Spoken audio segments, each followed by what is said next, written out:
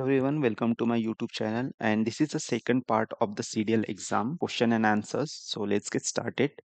What is the benefit of OPEX model for cloud security? And the options are: organization do not need to make upfront capital investment in cloud security.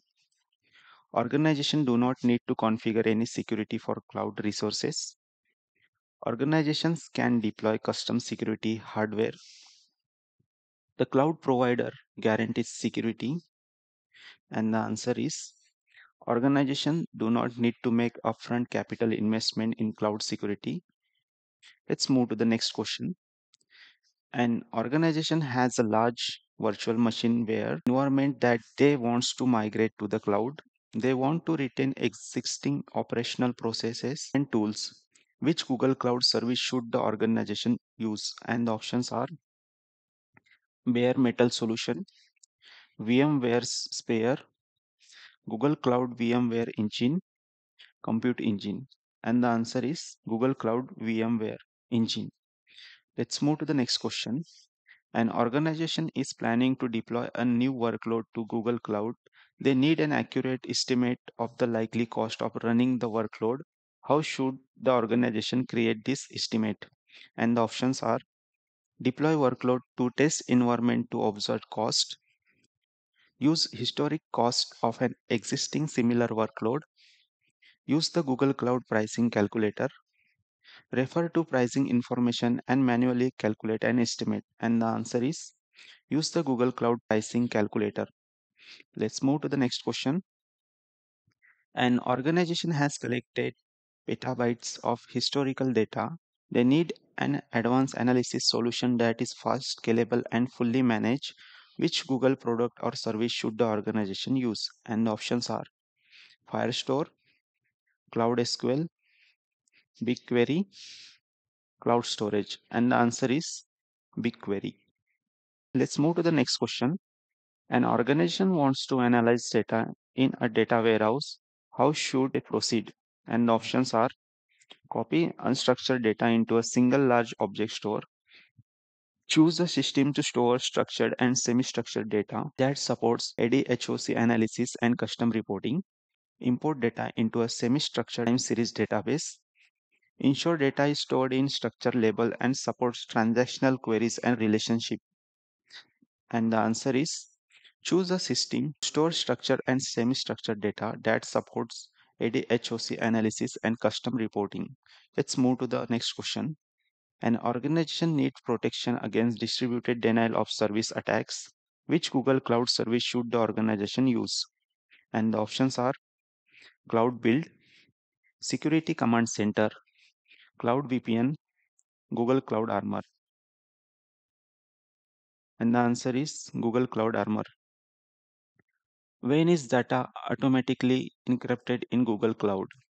Data is not automatically encrypted by default when it is at rest only, when it is at rest and transit, when it is in transit only. And the answer is when it is at rest and transit. Let's move to the next question. An organization is concerned about the risks of data loss that may occur due to hardware failure of cyber attacks. They want to restore their system to a previous state, such as an event occurs. What should the organization do? And the options are: set service level objectives, enable auto scaling, backup data regularly, use cloud monitoring. And the answer is backup data regularly. Let's move to the next question. An organization is using compute engine and wants to receive sustained use discount. What should the organization do? And the options are: nothing, sustained use discount are automatically applied, commit to virtual machine uses for 1 or 3 year period, choose low powered virtual machines, choose primitive or spot instances when creating virtual machines. And the answer is nothing, sustained use discount are automatically applied. Let's move to the next question. An organization needs to store daily transactional data such as the customer record and purchase history. The data follows a consistent schema and is cross-referenced. Which type of service should the organization use? And the options are data lake, data warehouse, relational database, non-relational database. And the answer is relational database. Let's move to the next question.